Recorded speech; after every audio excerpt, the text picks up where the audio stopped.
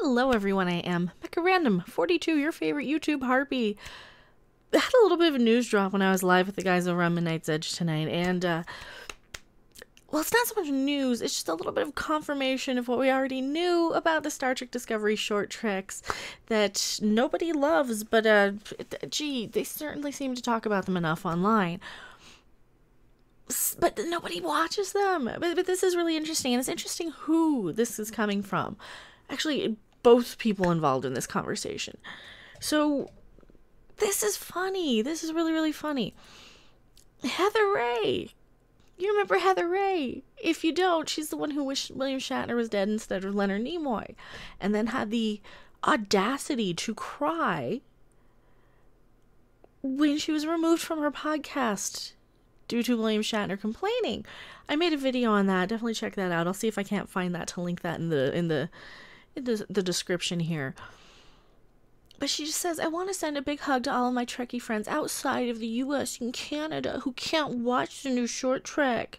I understand how isolating and frustrating it feels. I hope Star Trek CBS figures something out. We should all be watching new Star Trek together. I wouldn't wish that on my worst enemy. But, you know, if she wants to, if she wants to torture herself, you go right ahead, girl. After what you said about Shatner, you're on my list. You're on my list, sweetheart. And I saw you at Star Trek Las Vegas. And I saw this next person as well. And, I want to like him. God, I want to like him. He doesn't make it easy sometimes. I really do, because he's got cats. You know, he's probably getting a lot of shit he shouldn't be. Anthony Rapp, he plays Stamets on the show. He does a great job as Stamets on the show, and I have to point that out. He's been interesting when I've interacted, and I left him alone at Star Trek Las Vegas. Our paths crossed a couple of times. He did say some a little less I don't know, less than equal rights heavy, less than liberal statements about a certain ethnic group that he's actually part of, right? And notice his Twitter handle, Albino Kid. Don't bother him. He's a good guy. Just leave him alone. He's probably getting a lot of crap he doesn't deserve that should really be directed towards Kurtzman. But he says, just so folks know, this is not on Star Trek CBS, and therefore something to think that is wrong with them. This is about the complex international rights agreements between CBS All Access and its international partners. They cover that quite a bit on Midnight's Edge, so definitely check them out. It's up to the partners to want the short treks. He says flat out they don't want them here.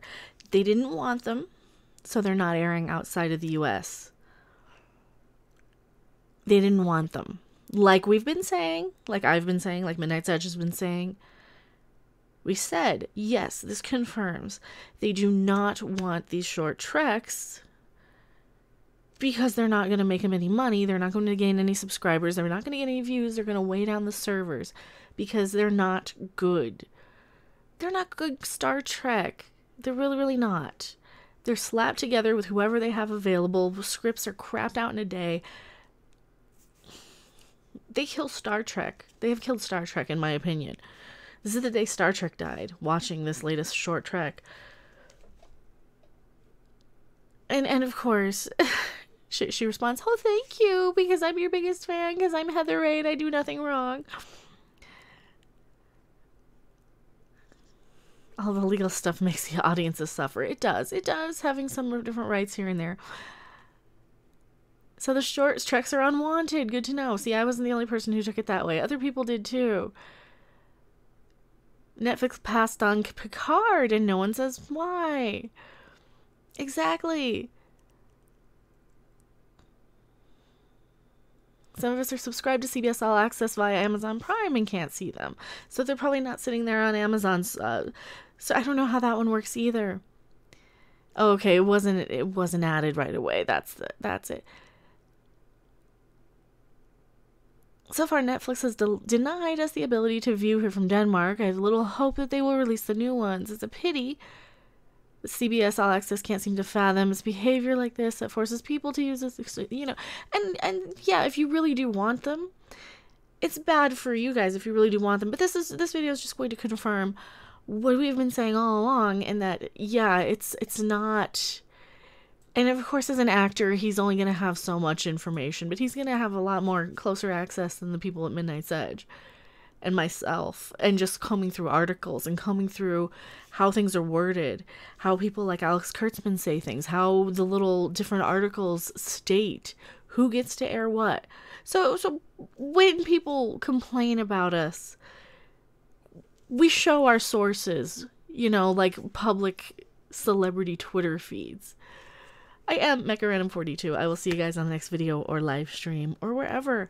Be sure to like, subscribe, share. Bye! Thanks for watching! If you liked it, make sure to hit that like button, and if you want to see more, don't forget to subscribe. See you in the next video. Bye!